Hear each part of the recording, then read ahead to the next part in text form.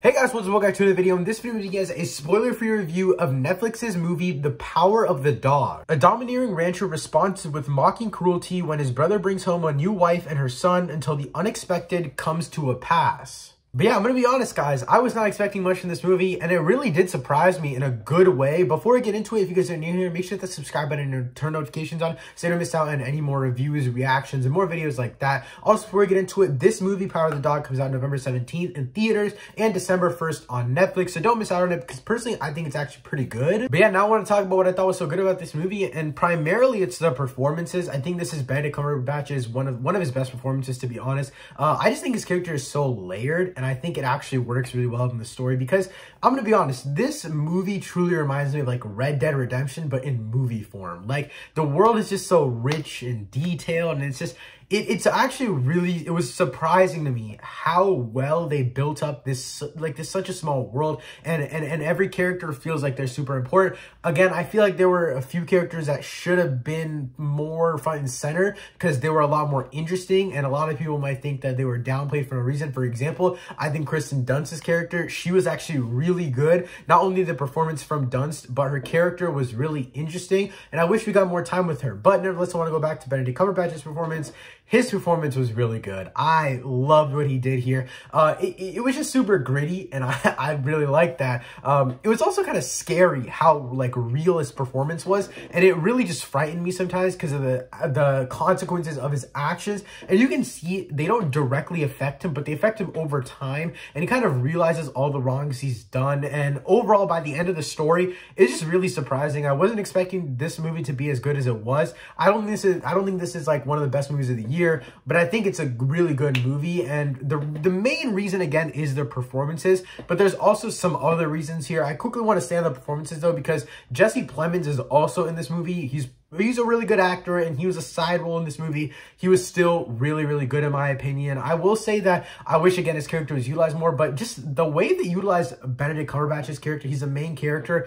I just really like the way they use him, and that it kind of makes up for the lack of other characters. Like, obviously, you want a good supporting cast. You want a good set of people around the main character, but the main character is just so good here that I think it works. I will say Cumberbatch's performance surprised me mainly because I never really, like, at first I was like, okay, I cannot see this man playing like a cowboy, like a Western dude. Like, I just can't see it. When I first started the movie, I was like, okay, this still isn't clicking for me. But after a certain point, it just became normal, and then it felt weird for him to talk in any other accent because I was just so ingrained in this character, and I really love what they did with this character. Character-wise, I also think it's really important just to mention this layered story. Again, I'm not going to get into detail because I don't want to spoil it for you guys, but like I said before, the way that this story builds up in the beginning, tones down a little bit, and I think it does go on a dry spell in the middle a little bit here. It is an issue with a lot of Netflix movies, in my opinion, where it's like the beginning's super interesting, there's a lot of fast-paced stuff. The middle is just, sometimes it just gets really lackluster and boring, and that was a primary factor of this movie. It's just